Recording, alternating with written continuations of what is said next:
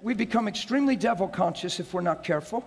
We talk about him a lot. We really do. We talk about what the devil, well, the devil this, the devil that, the devil did. If we'd spend half that amount of time talking about Jesus and what he did, it would be an amazing transformation. Amazing. It's an answer conscious, victory conscious Christianity. It's not about the problem. We're not troubleshooting. We're not called to troubleshoot. It's not about what the devil's saying to me. He's a liar. What's it matter?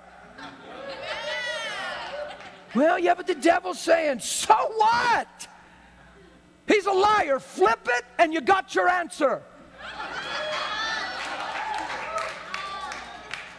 Pray for me. The devil's really been speaking stuff to me. Man, you ought to be excited. He's a liar. Flip it. He says you're never going to make it. You must be going to make it. Why do you even let that move you? Why do you need prayer? You do not need prayer. You need to believe the faith. You're never going to make it. You're never going to make it. Oh my God, I'm never going to make it. I'm never going to make it. Will you pray for me? I don't feel like I'm ever going to make it. I break you, devil, and I bind your voice in my brother's life, and I command you to never speak to him again. And you hang up the phone, and the devil says, you're never going to make it. It doesn't change a thing. You have to replace the lie with truth. The weapon of your warfare is mighty in the breaking down of strongholds. Strongholds are things that fix here, that become beliefs. And the weapon of your warfare is mighty in the breaking them down. It's taking every thought that rises above the knowledge of God and bringing it into captivity in obedience according to Christ, the truths in Christ. So if you're never going to make it, you're never going to make it, you're never going to make it, guess what you do? Father, I so thank you that your Spirit is in me and your favor is towards me.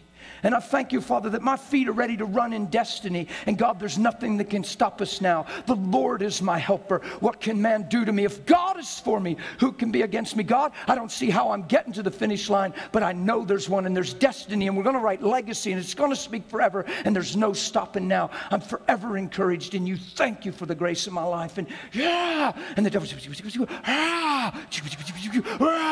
and he has just thrust you to the throne.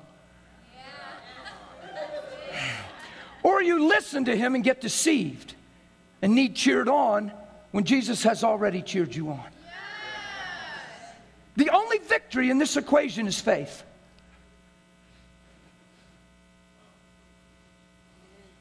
It's faith. It's believing God. People say, well, I just don't know. God doesn't love you. You've done so many things. How could God ever love you? You've messed up so many things. How can God ever love you? He already sent his son. He already died on the cross. He already said, I love you through the cross. He already said, I love you through the resurrection, the ascension, and the pleading of his blood on your behalf. He already has spoken through his son, I love you, and the just shall live by faith. Why do we sell out cheap when we've been bought at such a high price? Well, God can't love you. He can't possibly love you. If he loved you, then this wouldn't have happened, and this wouldn't have went wrong, and this wouldn't be this way if God really loved you. Yeah. What does any of that have to do with God loving you? The cross is the measuring stick of God's love. Period. And you're supposed to be rooted and grounded through that truth, the truth, and it crushes everything else, and nothing else can take advantage of you ever again in your heart and soul. And then you're established in the faith. You're rooted and grounded in love. Faith works through love, and you'll never be talked out of it again.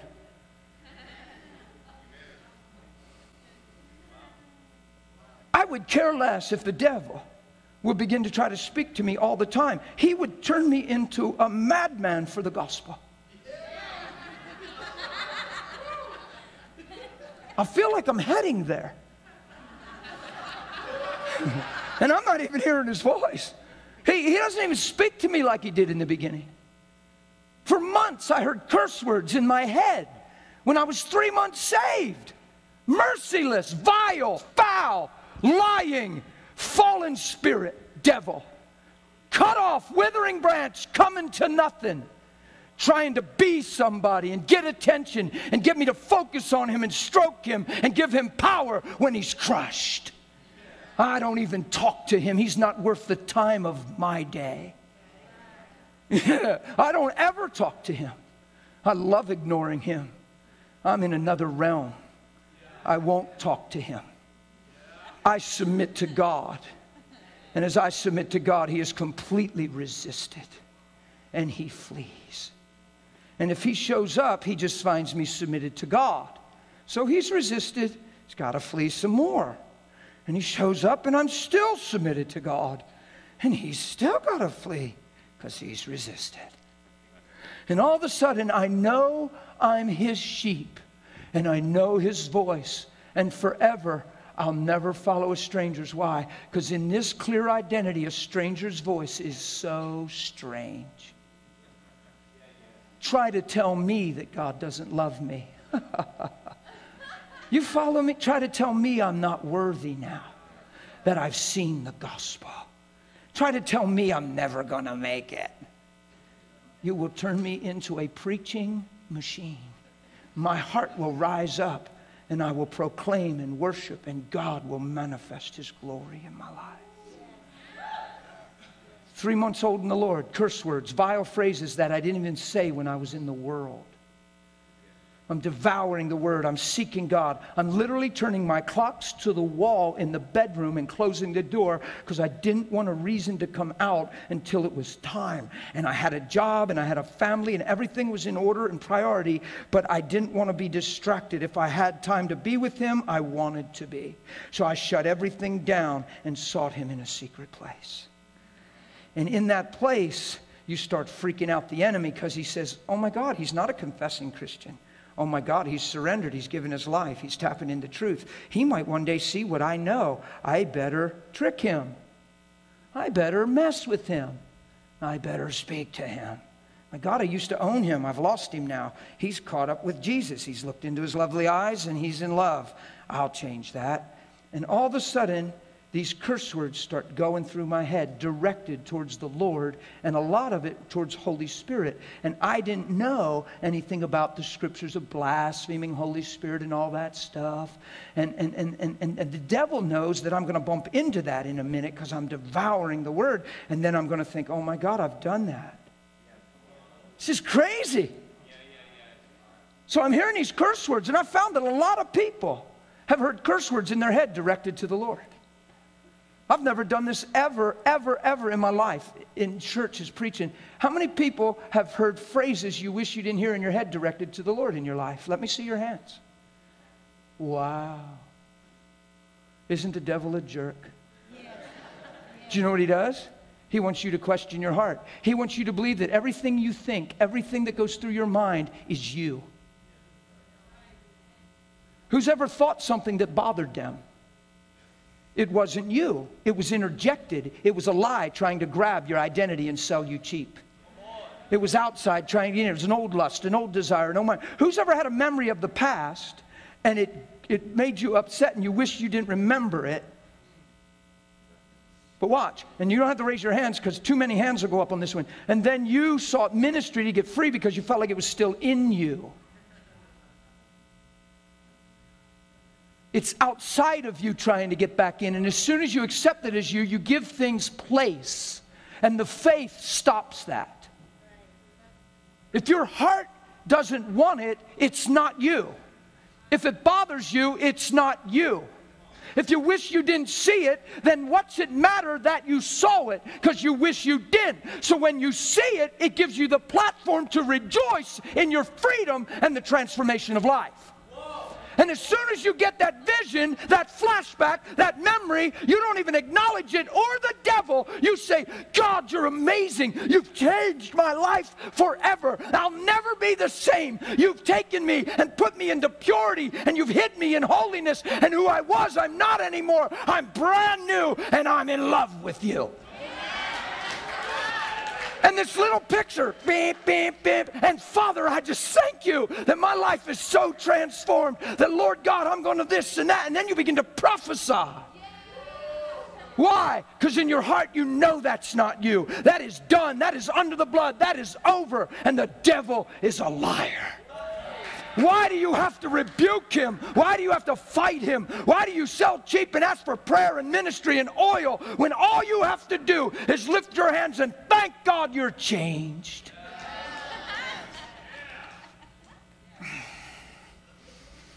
This thing is real.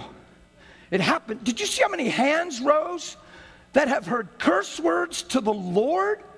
This is the church. We're his bride. Do you think we're cursing him? No. Do you think our hearts have that inside? No.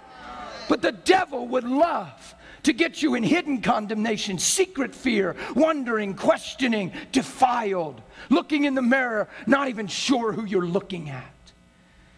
I heard these phrases and it was unbelievable. It was an onslaught. And ministers and people think, well, you have a devil. You need free. You only got half saved. There's a little lingering bugger that didn't get out of there. He's found a hiding place. And that's wrong. That's wrong. It's outside trying to get in.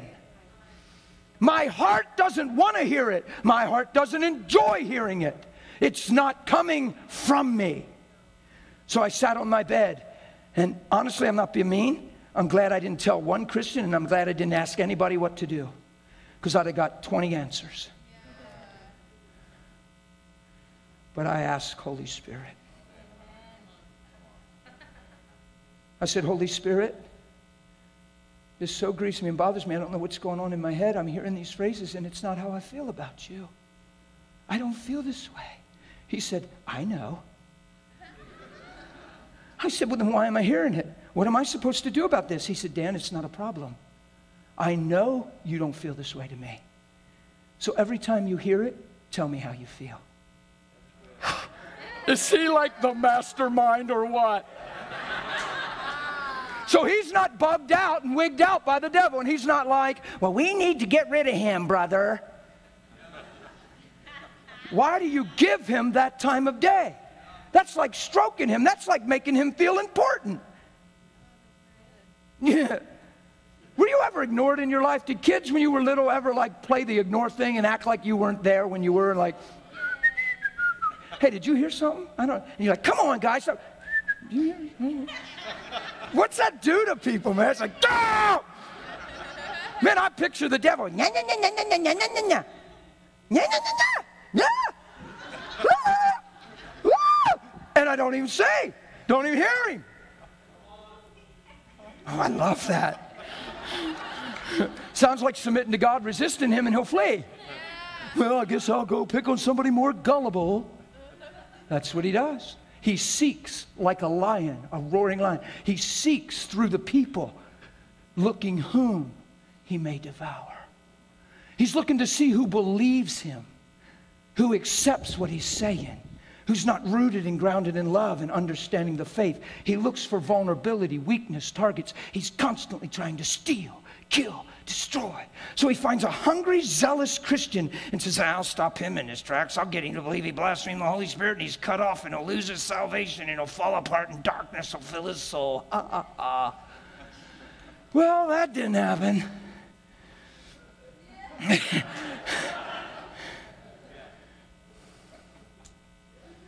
I loved his answer. God never shut up the devil. He sat there and left him speak like an idiot. He just left him rattle and rattle and rattle. And God enjoyed watching a son in faith. And he used the devil's lie to build something in me that's priceless. Communion with Holy Spirit. It's a paradox. It's the wisdom of God. Every time I heard this voice, I said, Holy Spirit, I love you. You're amazing. You're my best friend. You lead me to Christ. You lead me in truth. You reveal all things to me. You bring glory to my God. You are the wisdom of God, and you are my best friend. And sometimes I would go through that intimately, and I'd hear yakety, yak, yak, yak. And Holy Spirit, I trust you and give you all of my heart. You are my helper. You are the Lord. And where the Spirit of the Lord is, there is liberty. Yak, yak, yak, yak. And I appreciate you. Guys, that went on. Watch this. This is where we stumble because we're timeline people. We're timeline people. We're intellectual people if we're not careful. We value opinions and human reasoning and wisdom. And Christ Jesus has become the wisdom of God for us. And here's what we say. After 3 days, we say, boy, this isn't working. It's not a method to stop hearing the voices. It's an answer to grow in God. It has nothing to do with hearing the voice. I could care less if I'd hear that voice every day. I could care less. Because it's not the truth, and it would just provoke me to truth. It's not my heart. It just actually makes me more aware of how sanctified I am and separate from the lie. We make ourselves so easy for the devil. We think, well, if I'm thinking that, that's just weird, and I'm tired of thinking that, and when is God going to stop this? And I thought he loved me, and I hate that, and I don't like to hear that. And the devil says, good. That's what happens. And then we cry more and complain more and fuss more and question more and lose more. So this voice went on and on and on, and I remember it lasting for months. You would think after a while the devil would just stop. He just kept talking. One day, I don't know when it was, but it seems like it might have been almost 6 months down the road somewhere. You say, what? Doesn't matter to me. See, here's what we do a month into it. I mustn't have heard God because I'm still hearing a voice. Man, I got to do something else. I need prayer. I need deliverance. I have to have a devil. When you do that, you throw away your identity, and everything that's built is shattered. You're giving up who you are because of an experience instead of truth. When the voice stopped, one day I realized I hadn't heard this voice since I can remember. But guess what I had? Now watch. I had a communion and an intimacy at 9 months old in the Lord that I would have never even had if it wasn't for the voice. Wham, devil! And I never talked to him once. Do you get this? I had an intimacy with Holy Spirit. At 9 months old in the Lord, I was being invited to speak in churches. I had seen more people healed than I could count. And I was hearing curse words in my head. But my heart is free. Oh. Yeah. Are you hearing me? Yeah. What? The wisdom of God is amazing.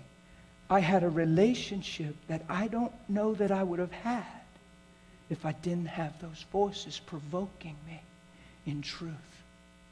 So it sure backfired on the devil, didn't it? But he's so used to people getting rational and intellectual and analytical and self-concerned and self-focused and stuff like, well, I'm tired of hearing these voices. Well, I need some help. Well, that's not working. God's the same. He loves you. You don't want to hear the voices, so they're not coming out of your heart. Why would you give the devil power? So if you've ever heard those voices, oh well, it's just another lie. So just thank Holy Spirit He's in your life. If anybody's been going through that in this congregation up until this day, man, you flip that and you let it work against the very strategies of hell. Are you following me? Yeah.